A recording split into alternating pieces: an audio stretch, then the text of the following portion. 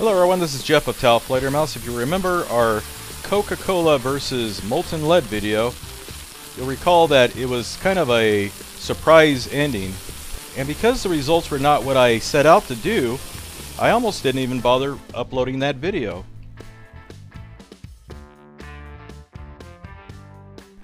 Let's see if we can duplicate these results. We tried this with water and it didn't have the same results. We'll try it again using Red Bull this time.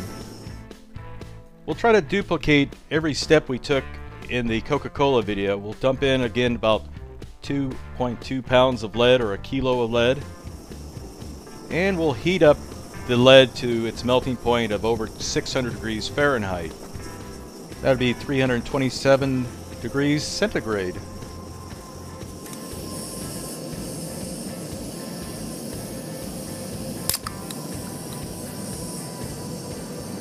And once again, we'll take our dropper, put some droplets of the Red Bull on top of the molten lead, and you can see how the drops bounce around, it smokes, and the sugars burn off. And because the droplets don't immediately flash the steam and kind of bounce around on the surface, we call that the Leidenhosen effect. People just don't know when I'm joking, do they? Okay, let's just dump the Red Bull in and see what happens.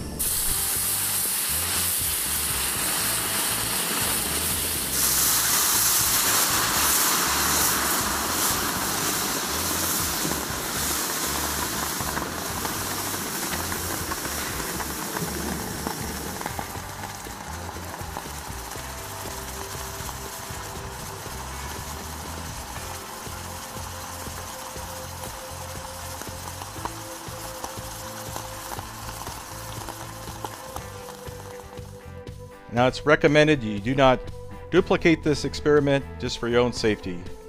There's a lot of hazards here. Now, we can definitely see what's going on in slow motion here. When that cold carbonated liquid hits that hot surface, you not only have the Leidenfrost effect, but you also have the carbonation flashing the foam and creating what I would call the super-leidenfrost effect.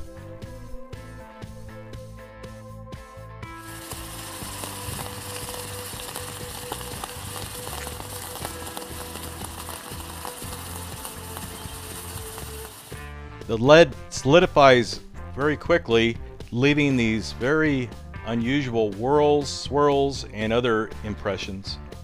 Now, I wasn't sure if I'd get the same results this time. Red Bull has a little less carbonation than Coca-Cola, and I also refrigerated this Red Bull before I dumped it in there. The Coca-Cola was just room temperature. But I think the magic is occurring with the tiny bubbles. I hope you enjoyed this video. Thanks for watching.